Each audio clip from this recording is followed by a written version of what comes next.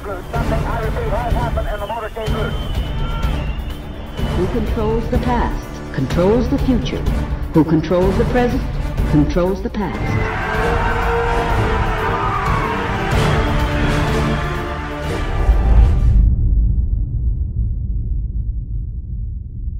Welcome to the Infowars Nightly News. I'm your host, Jakari Jackson. It is May 13th, 2015, and here's a look at our top stories. Tonight, breaking news from Fort Bragg as U.S. Special Forces are training with cops for house-to-house raids. Then, a scientist at MIT uncovers a link between glyphosate, GMOs, and the epidemic of autism. You can drink a whole quart of it and it won't hurt you. You want to drink some? We have some here. I'd be happy to, actually, but not really. But dangerous, I know. Right? No, people try to commit suicide with it and fail fairly regularly. Tell the truth. It's not dangerous to humans. No, it's not. So you're ready to drink one glass of glyphosate? No, I'm not an idiot. Oh, yes, you are. All that plus much more up next on the Infowars Nightly News.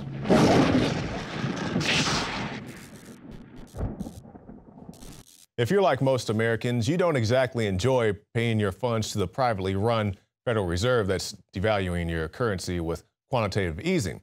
But what if they were taking more out of your check than even they had somewhat of a, I won't say a right, but somewhat of a reason to attack? And let's say that sum was around $100,000 and you're a small business owner in North Carolina. Well, this is what actually happened to Lyndon McClellan. And it says, although McClellan did not break the law or was he charged with a crime, the IRS and Department of Justice seized his money. Following a front page story in the New York Times, the IRS announced it will no longer pursue the seizure and forfeiture of funds associated solely with legit source structuring cases. Well, that makes me feel a whole lot better that they don't want to do it now that's in the New York Times and they have a big front page story to make them feel bad about themselves. And it makes me wonder, you know, because a lot of times things will go on for a long time before they make the news. And then once they get caught, it's like, oh, well, we didn't really mean to do that. We're going to keep all the money that we seized. But hopefully we can get some help for this gentleman and they'll give him his money back and we can get rid of this stuff, these civil forfeitures. You know, a lot of times you can be driving down the road and if you encounter an officer in certain states, if you have a lot of money, let's say you have $10,000 cash for whatever reason, wanted at the bingo hall, whatever. You get pulled over, you have the cash in the car, the officer can seize your funds and say, hey, Mr. Smith, I think you're running an illegal drug activity. And he's like, I just won this at the bingo hall, so it doesn't matter. We're going to take your money. And if you ever do get it back, it's probably going to be years and you've got to spend thousands of those lottery winnings or whatever to get your money back. It's very unfortunate. And this is the type of mentally ill society that we now live in. And speaking of the mentally ill, let's talk about the mentally ill in some prison facilities, because I used to work at a county jail and a lot of times they would bring in mentally ill patients. And the thing about that is you'd have a guy who was maybe at a gas station or whatever doing some type of strange activity. They encounter the guy, they take him to jail because they really don't have any place else to put him. And a lot of people who say we should have mentally ill facilities to, you know, house these type of people, facilities are very, very expensive. So a lot of times they'll put them in a prison or in a county jail and just hope for the best, even though those are not the places for these people because they need a doctor, not a guard. And now we have the article, mentally ill inmates abused in 5,000 U.S. detention centers. And it says Human Rights Watch has issued a report stating that mentally ill prisoners are being abused in detention facilities across the U.S. and that these practices are happening in over 5,000 facilities. And there's a tweet there from the Human Rights Watch.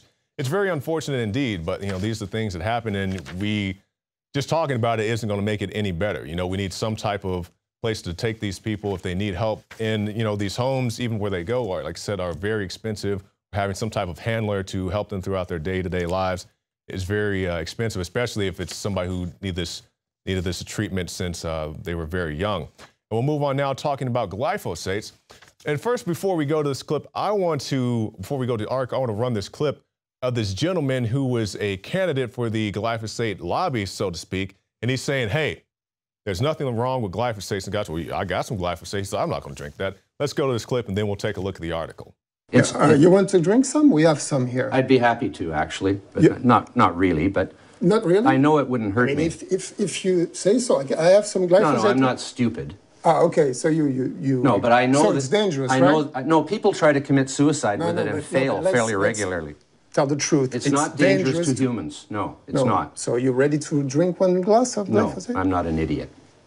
Interview me about golden rice. That's what I'm talking about. Okay, then it's finished. Then the interview is finished.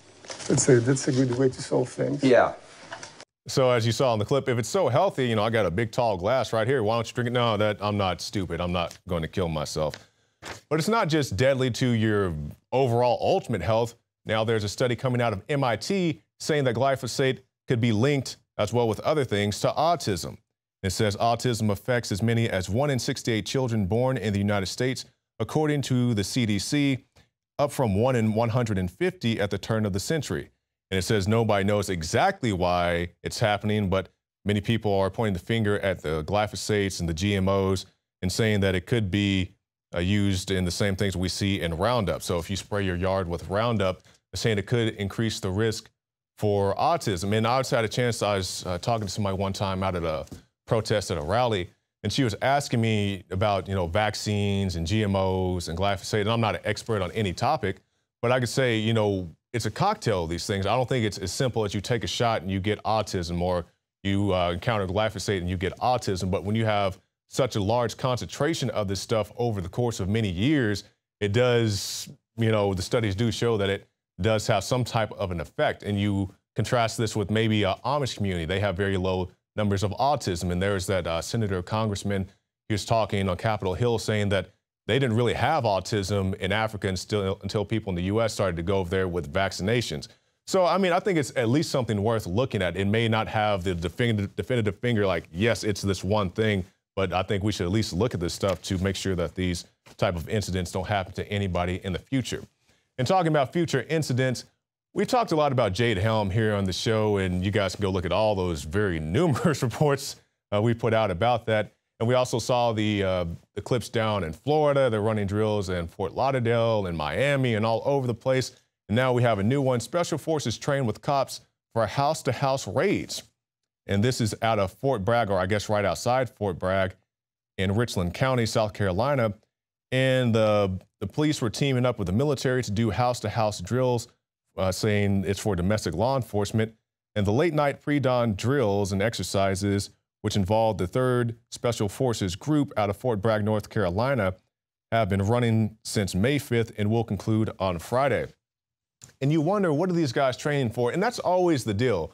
And I've said publicly here before many times that if you want to talk about, you know, potential takeover drill, Jade Helm probably isn't the best interpretation of that. But you can talk about them running drills in Miami, Florida. What cave in Afghanistan looks like Miami, Florida? Same thing when they're running drills out in San Diego when we were running hot and heavy in Iraq and Afghanistan. What are you guys going to do that for? But now we see the military training with the police for this particular operation. And just like when we were talking about with Jade Helm, we had the piece we put out last week where we were comparing and contrasting the Lieutenant Colonel and also Meade. And they were saying, well, no police are going to be involved in this drill. Or the Lieutenant Colonel said, and then you cut to Meade. He's like, yeah, we're going to have the police stopping our guys and seeing what they're doing. And Lieutenant Colonel says, well, the role players are going to all be military. Then you cut to a clip of Meade. He said, yeah, we're going to get people from the community to come out here and run the drills with us. It's just, they can't seem to get their story straight, regardless of what Jade Helm is. You know, it's just, they keep lying to the public, or at least they can't get the story straight on their end. So how exactly are we supposed to understand it when they can't understand what each other are saying? And then they want to come out and attack you and say that you don't go to their meetings, and even though you try to go to the meetings. For the people who don't know that story, they invited Alex to come on, I believe it was ABC. And he said, yeah, I'll come on there and do a live interview. They say, great, Mr. Jones. And then they say, we want to do a taped interview. He said, I'm not doing a taped interview because you guys can creatively edit the report and make me say anything that you want me to say. I'm not going to do that. And then like 10 minutes before the interview is supposed to kick off, they stop by his house. Hey, Mr. Jones, we're here to pick you up. He's like, the studio's more than 10 minutes away. I'm going to miss the interview. And then they come out and say, well, he was too much of a coward to come on the show. Then you got the, you know, people at Fox News trying to say that he backed out of the interview. And hey, Fox News, ABC, whoever wants to get in on this Jade Helm action, Alex Jones has issued a open invitation. You can come down here to Austin, Texas, or he'll even come to you wherever you are and debate you live on air about Jade Helm. I'm sure you guys don't want to talk about that. You just want to read off your teleprompters and not have any type of real debate with facts or information. All right, let's move on to this. You know, let's talk about some very important, I guess in our common parlance, we'll call it domestic terrorism. Because we talk about the FBI being involved in this. We talk about the Justice Department being involved in this. And no, I'm not talking about homegrown extremists, people who want to link up with Al-Qaeda or people who want to blow up federal buildings. The FBI, the Justice Department, and also the FCC have linked arms in a unified front to combat Louie, old-time, good old-fashioned swing music. But hey, you know, I guess these guys are domestic terrorists just along with everybody else, because the FBI is leading an investigation into the song Louie, and they did this because of so-called controversial lyrics. And anybody who's ever heard the song Louie, it doesn't seem very provocative to me, but I guess some people thought it was. And then the FBI, FCC, and all these other groups, they did a search and said, we have to track down these lyrics. They spent 2 years looking for these lyrics and then realized, like, oh yeah, I guess these things are in the Copyright Office. I mean, yeah, these are your tax dollars at work. You know, let's not worry about, you know, funding Al-Qaeda or dropping air grenades to ISIS or running guns into Mexico. Let's not investigate any of that. Or, you know, 1993 World Trade Center bombing where they had, the FBI had the patsy cook the bomb. Let's not talk about any of that. Let's go investigate Louie. So these are your tax dollars hard at work and what they're doing to keep you safe. And we'll end our segment tonight with this before we go into more special reports. New UK law could criminalize politically incorrect opinions. So basically, over there in the UK, this is a good example to show to people who say, I'm not a criminal because I'm not breaking the law. This is a perfect example to show you that they can instantly change the laws to make anything you do, no matter how benign, a criminal activity. So we'll go out to break with this and come back with more special reports. Stay tuned. This is the Infowars Nightly News. I'm Jakari Jackson, and we'll be back right after this.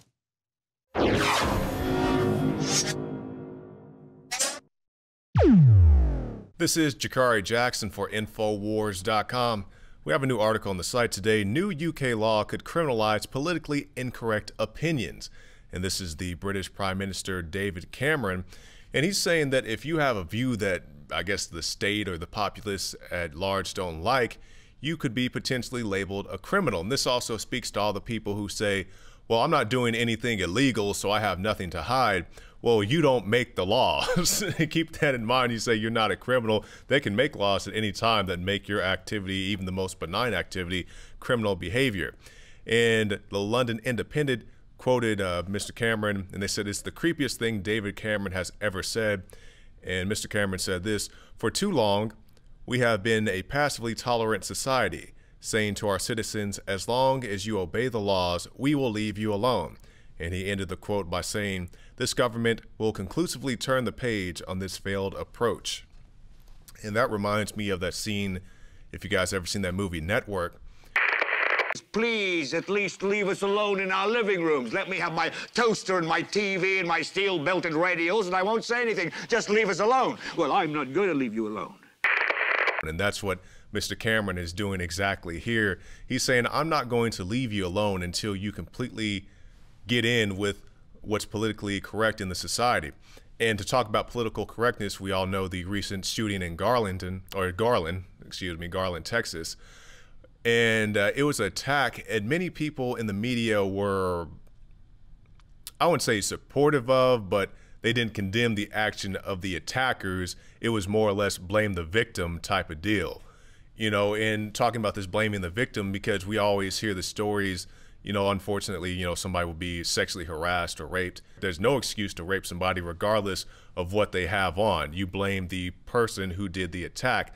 But in this Garland, Texas deal, they were saying, yes, they pretty much brought it upon themselves because they had this very provocative event where they were encouraging people to draw the Prophet Muhammad. Now, personally, I wouldn't do something like that, but I don't think that people should be executed because of that. Same thing in Charlie Hebdo. I may not do those actions myself as far as drawing the cartoons, but I don't think those guys have a right to go in there and just blow your head off because they disagree with your point of view. Just keep that in mind. If you are one of these people who always say you have nothing to fear because you're not breaking the law, they could pass a law at any time that makes you a criminal. You can find more reports on Infowars.com.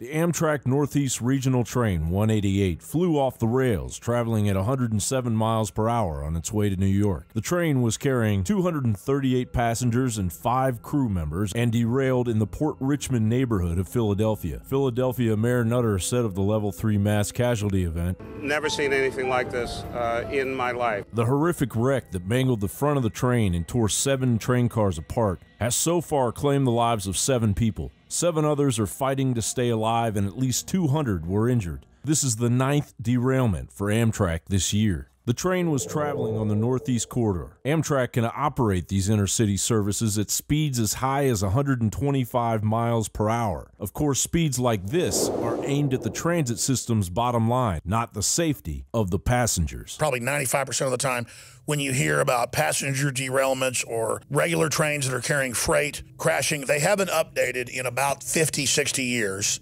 the rail beds in this country. You used to, when my dad was a child and his mother was getting her master's degree in Houston, my grandmother, they would get on the train in Teague, Texas. They'd drop her off in the morning, and it would bullet train at over about 105 miles an hour. This is like in 1955. My dad's about 5 years old, to Houston. On that very same stretch of line, you can't make freight go over 45 miles an hour on that very railroad today. 105 miles an hour was the safe speed in 1955. Now you can't go half that, basically. That's why the trains are flying off the tracks. They are pieces of junk. When you're on New York subways and they're flying around and it's jumping up and down, it's rotting, but nothing compared to the general rail lines. The railroads are basically the worst in the world. Mexican trains get up to 75 miles an hour, and they've got bad railroads. Back in 2005, the same man that blew the whistle on Cheney's orders on 9/11. And when it got down to the plane is 10 miles out, the young man also said to the vice president, "Do the orders still stand?" And the vice president turned and whipped his neck around and said, "Of course the orders still stand. Have you heard anything to the contrary?" Secretary of Transportation Norman Mineta of the Bush administration warned that the rail system today is an antique, adding today's system is basically a 1950s-style model. Mineta recommended that most of the Amtrak's rehabilitation funding come from the states in a nonpartisan manner. The Obama administration would have the funds come from the imagined infinite wellspring of federal taxpayer dollars, so that friends like Rahm Emanuel can reap the benefits of yet another slush fund. Sarah Feinberg, acting administrator of the Federal Railroad Administration, was appointed on January 9, 2015. From 2009 to 2010, she served in the Obama administration as special assistant to the president and senior advisor to the White House Chief of Staff, Rahm Emanuel. Her actions in the coming weeks should be carefully scrutinized as Obama rolls forward on this. Amtrak has been hemorrhaging money. As of 2012, Amtrak has been subsidized by the federal government for $1 billion per year and loses $600 million per year on its longer routes. The derailed train was on one of its profitable short routes, putting lives in danger to try to balance the returns. Meanwhile, the DHS, the DEA, and TSA prey on train passengers, risking their lives on a decrepit transportation system rife with corruption. A young man with a dream to make it big in the music business says he saved up $16,000 in cash and hopped on an Amtrak train from Michigan in hopes of getting to Los Angeles. Agents from the Drug Enforcement Administration boarded the train, asked to look through his luggage, and ended up taking his cash, all $16,000 of it. They didn't give him a reason. They didn't say anything was suspicious. John Bound, Infowars.com. Jakari Jackson here for Infowars.com. Got a new article for you guys today talking about gun grabbers, but this is a little different spin. Today we're going to talk about guys who don't want you to have guns and vote to take your guns away while they not only own guns but use them for illegal purposes.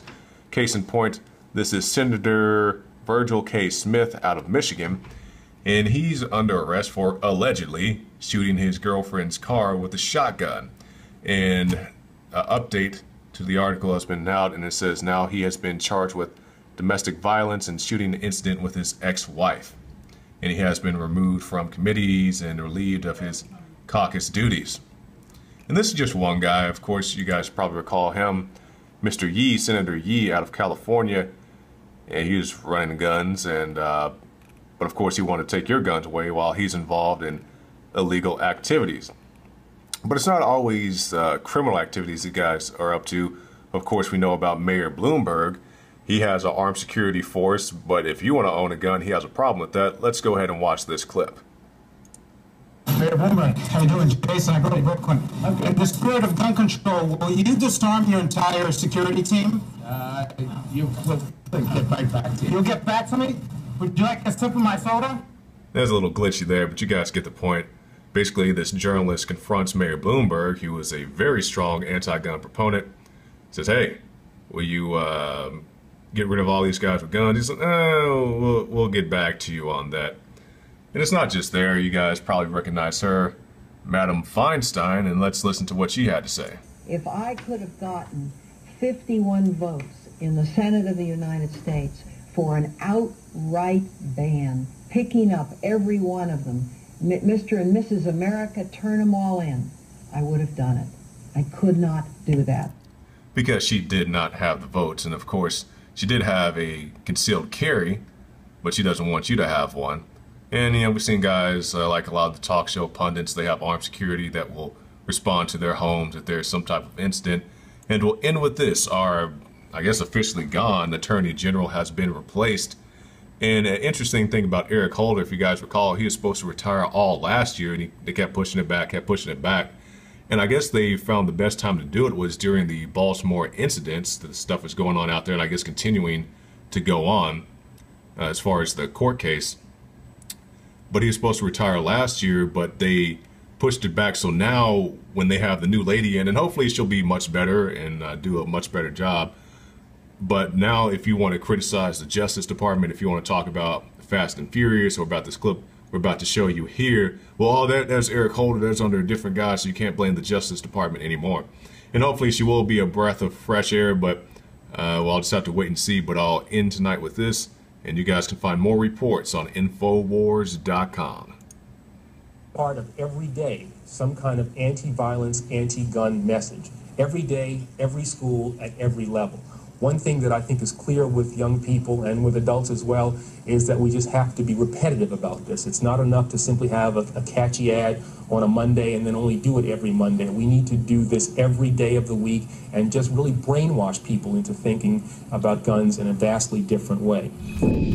Well, that's it for our show tonight. Be sure to go to prisonplanet.tv and get yourself a free trial. You can see the nightly news, the special reports, the rants, all right there on prisonplanet.tv. It supports our broadcast and gives you a first-hand look at the great information. And also go to YouTube. Check out the Alex Jones channel. You can subscribe. We have over 1 million subscriptions right now, so you can be one of the many people. You will be in good company with other great patriots.